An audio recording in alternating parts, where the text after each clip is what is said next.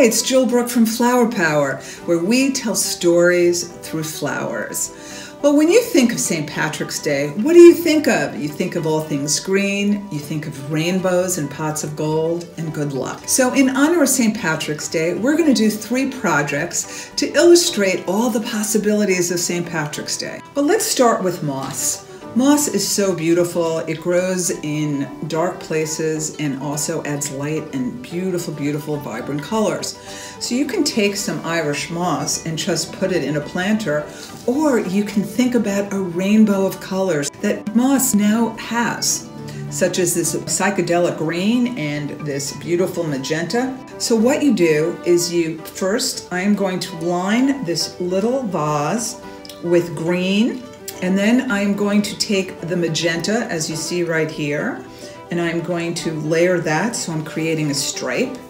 And then I'm going to top it with the mint icy green again. And then what you do is you take your plant and you put it on the side of it, and voila! You created a rainbow of color. You have this beautiful, beautiful psychedelic mint green, you have the magenta, and then you have the other green, and look just how pretty it is. And it just shows you that you can just do one extra detail and you can elevate it. And often that requires just adding an abundance of colors, just like in a rainbow.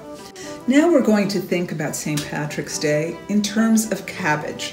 And here I just want you to be able to think of using everyday items in unexpected ways. So here I took a cabbage and I just literally peeled the leaves, and it created sort of this hat, didn't it?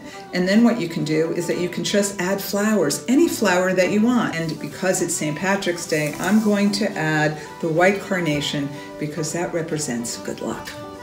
And last but not least, we are literally going to create the ability to have a rainbow of colors in the carnation.